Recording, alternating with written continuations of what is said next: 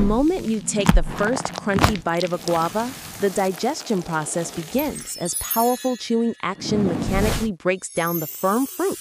while salivary enzymes start the initial chemical breakdown of starches, moistening the food mass, which is then efficiently shaped and smoothly pushed backward by the tongue.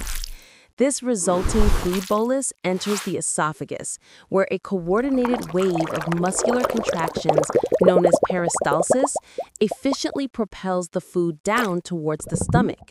Once the guava enters the stomach, it encounters a highly acidic environment where strong stomach acid works diligently to dissolve the remaining solid particles, while potent digestive enzymes are released to meticulously break down the guava's rich nutrients, particularly its remarkably high vitamin C and potent antioxidants, into smaller absorbable components, forming the semi-liquid mixture called chyme.